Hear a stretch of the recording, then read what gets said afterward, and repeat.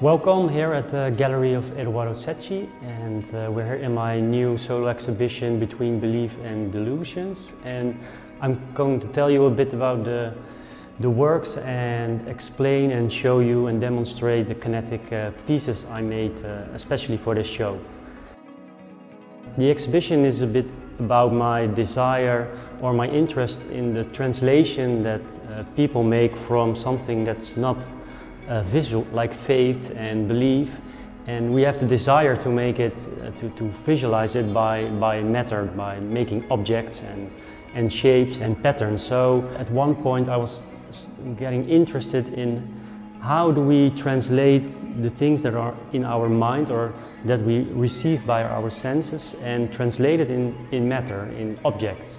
And I think when I was very young I was in church and I didn't understand what was happening, but I did see a lot of things happening around me. I see the priest and I see the church, and I started to think about why is this priest wearing a certain kind of clothes, or why does this church look the way it looks. So then at a certain point I started getting interested in the idea that there is something we cannot see, and we, even in science or in everything around us, and we try to translate it into objects. And this translation is something I'm interested in, and what I try to do is use this vocabulary to make my own objects, and by that questioning how does it work, how does this translation work? If we want to see something that's very important, why do we place it in a center? Or the question, why do we make a building really high? Because maybe we try to feel small, or why are the patterns sometimes so complex? So all these elements are used to, I think, in a way convince ourselves of the things that we cannot experience or cannot see, but only feel.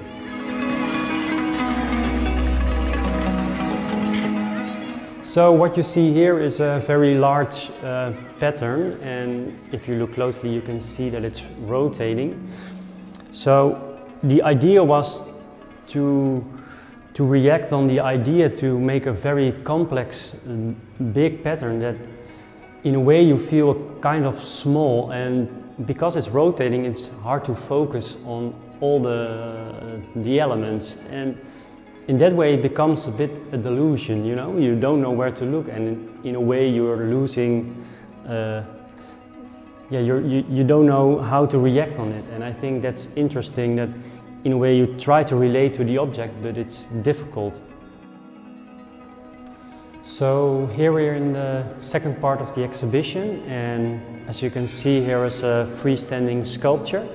It's called the Planetary Chapel.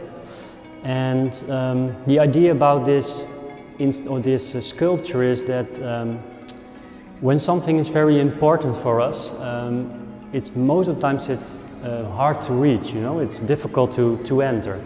And then it becomes more special. That's an idea that's in our mind. So for this sculpture you can see that there's an outside, but there's also an inside. By putting energy in the sculpture and winding the spring engine, it's able to open.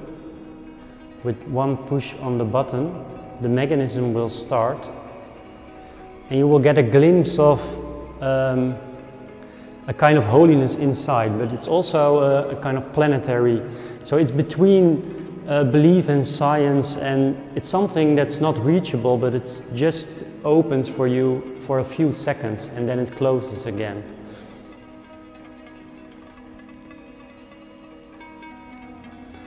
So as you can see inside there's a kind of spheres moving around, and it relates to the planets, of course, or the planetary. But it also refers to, for example, Solomon's temple, which is one of the first religious places that was completely covered with gold.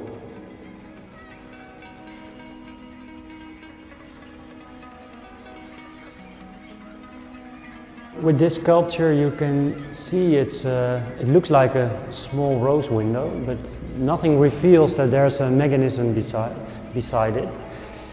And by putting energy in the object, it will start moving and it becomes a kind of a delusion. So when I rotate this outside piece,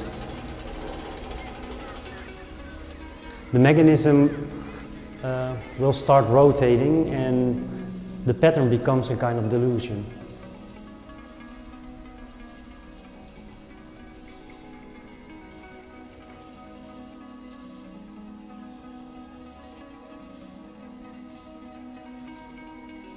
So here we're at the sculpture. At first sight it looks like an abacus, and it refers to a mathematical object, but it's a bit a combination between a prayer wheel and a mathematical object. So there are more than 900 spheres inside the small containers, and when I wind it up, they will start rotating.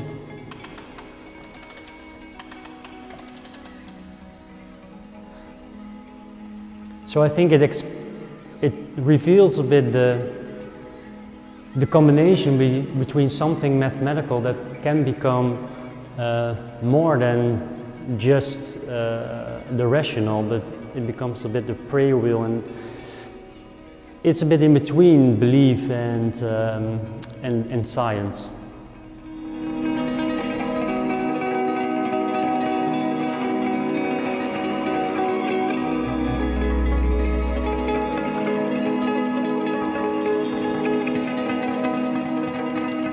So we're now in the third space, and you can see here a large pillar, and if you look closely you can see it's all made of a marbled clay, and it refers to the large prayer wheels that are being used in the religion.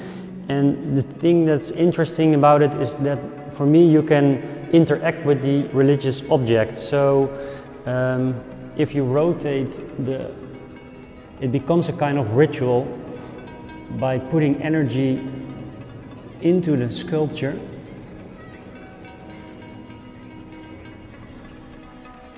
And then all the separate parts will start rotating in opposite direction.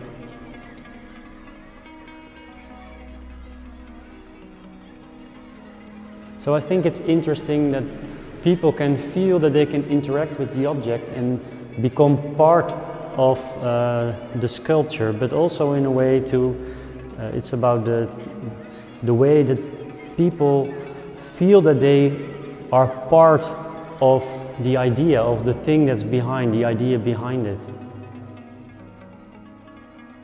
So at the main wall you can see a very large round sculpture, and it relates to the glass windows that you can find in all religious places. And if you look closely and carefully, you can feel that there are a lot of, you can recognize a lot of patterns that are being used through the centuries in religious places. And the clay is very important because you can feel that a lot of people have worked and there's a lot of labor in it. So within this small sculpture you can see it as an artwork, but for me it's more like a religious object that's being used by people to have to act a ritual.